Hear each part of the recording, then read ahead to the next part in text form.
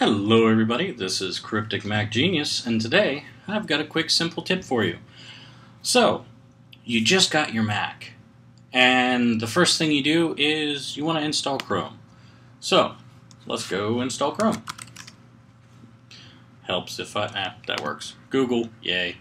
So let's go ahead and download Chrome.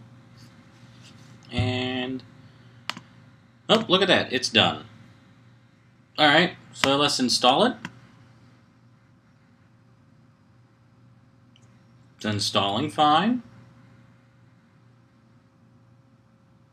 Alright, so let's go open it. And you're greeted with this message. Chrome cannot be opened because it was not downloaded from the Apple or the Mac App Store. Alright. If you were like me when you saw this, it kind of irritated you. So, I'm going to show you how to fix this. It's quite simple, and frankly, I don't know why it was enabled by default. Because Apple wants to make everything a walled garden, and this is supposed to be a computer, not a phone. So, let's go ahead and fix this. So, first off, you go to System Preferences, and then you go to Security and Privacy. And then under the General tab on the left, go down to the Lock and Unlock It. Enter your password, and then right here, all you have to do is check Anywhere.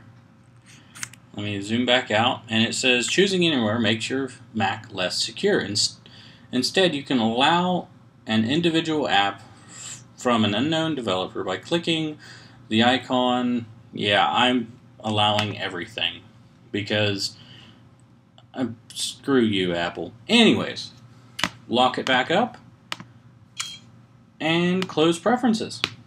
Now, when you open Chrome for the first time, it will pop up and say, are you sure you want to open this? Because it was downloaded from the interwebs. So yes, we want to open. And yay, Chrome. So my Chrome's already set up because I deleted it to do this video. But anyways, that was how to enable installation of apps from the internet that did not come from the Mac Store. Thank you. This has been Cryptic Mac Genius. Please leave a comment down below on what you liked about the video. And if you disliked, please tell me why you disliked. Bye.